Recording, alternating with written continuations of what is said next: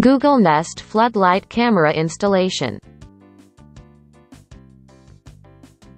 Before opening the floodlight camera box, read warning label about strong magnet. Open the box. The floodlight box contains floodlight main body, camera, camera setup instruction, mounting plate, mounting plate cover, grounding wire, S-hook, hex key, wire nuts, mounting plates, screws to choose from as needed, floodlight body anti-theft screws, camera anti-theft screw. Turn the power off to existing floodlight. Remove existing floodlight. Remove existing bracket. This floodlight wasn't installed on a junction box, so new junction box must be installed. If existing floodlight has been installed on a junction box, skip support box installation and go to next step for new floodlight bracket installation. Choose the junction box, which fit the installation application.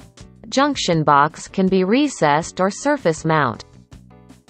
In this situation, 4 inches round and 1/2 inch deep pancake metal light outlet support box will be installed.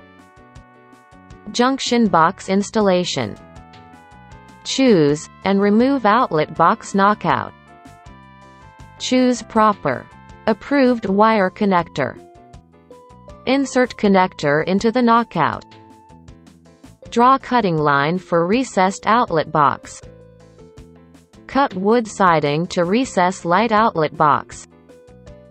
Insert cable into the wire connector. Secure light outlet box to the sheeting. Install light outlet box grounding screw. Strip the cable jacket.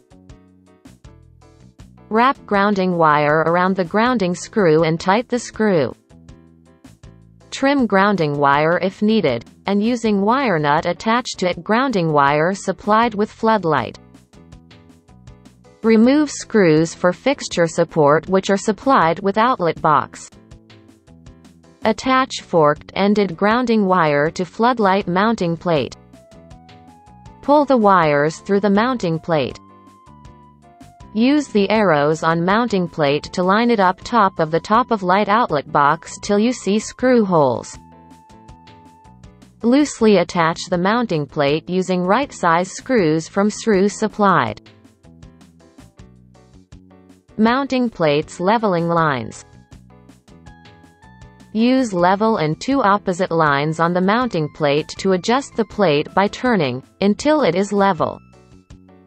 Tighten the screws. Install mounting plate cover. Make sure the arrow and the G on mounting plate cover are upright.